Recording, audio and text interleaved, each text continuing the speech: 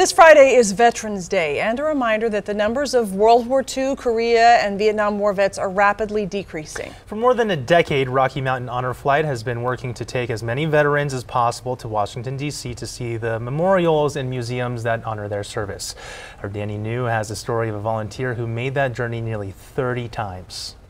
When an honor flight is departing DEN, there are a lot of emotions flying around Denver International Airport. It's a lot of gratitude, a lot of tears. A lot of them, it's their first chance to talk to somebody that experienced what they experienced. For 15 years now, Rocky Mountain Honor Flight has been flying veterans to D.C. to experience the monuments and memorials dedicated to their service. A lot of them probably would not have this opportunity without being escorted. And these escorts, better known as guardians, are very dedicated. Just ask Joe Winslow. I was a family guardian on our first trip in May of 2012 and took my father-in-law. 10 years later, Joe Winslow is the guardian coordinator and is actually going on his 29th and final honor flight. That's what happened to me. I got hooked. This operation would not be what it is without Joe. Dale Goulet is the president of Rocky Mountain Honor Flight, and as you can imagine, he is very grateful for Joe. He coordinates all the ones you see in the blue shirts, and the guardians are the ones that will be roommates with the veterans and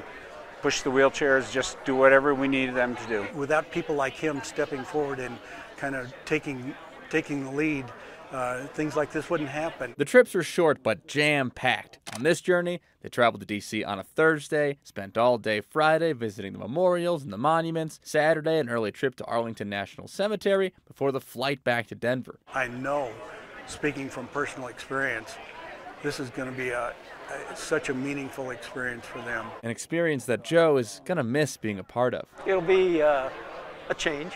It'll be a change. But it was time.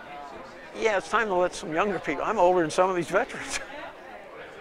Time to let some of the younger guys do it. On behalf of Denver American Financing, I would like to present Joe Winslow with our Denver 7 Everyday Hero Award.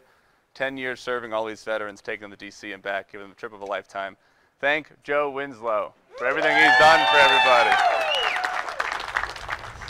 Congratulations, very well deserved. All right, if there's a person in your life you'd like to nominate as a Denver 7 Everyday Hero, you can log on to denver7.com/hero, and we feature a new hero every week, sponsored by American Financing.